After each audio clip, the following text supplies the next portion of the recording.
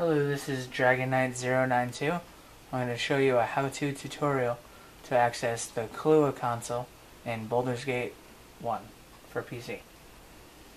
Alright, first you're going to go to Computer, or wherever you have your game files saved. I have mine saved under Program Files. So you're going to go to Program Files, you're going to find the maker of the game, Black Isle. You're going to click on Baldur's Gate. Now you're going to look for the INI file, which is this, right here. But you're not going to be able to work with this one.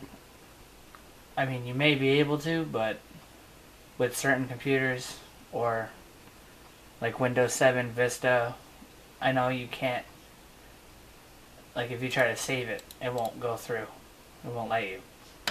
So that's what you basically need, but you need the real version of it.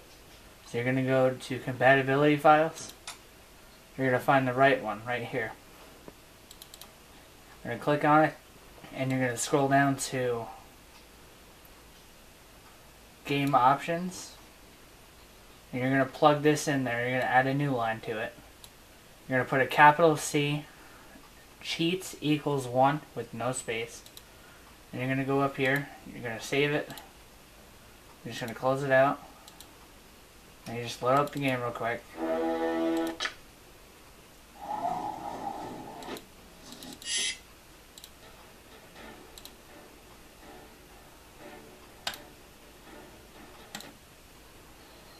Just as an example, and to access it on my computer specifically, it is, hold on, let me go full screen. It is Control and Tab at the same time.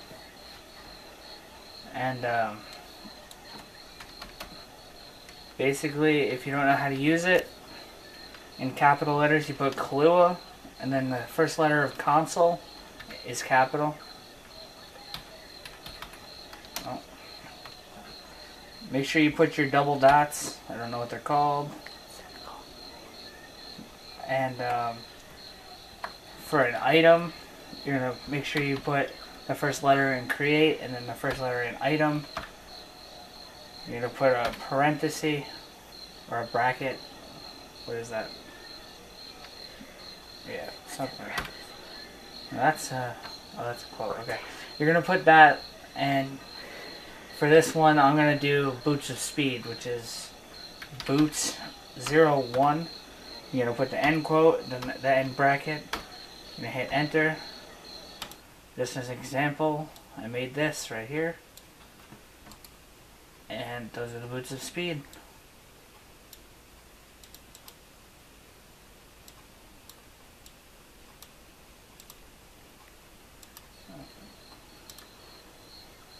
It's not working because I've yet to identify the boots, obviously. And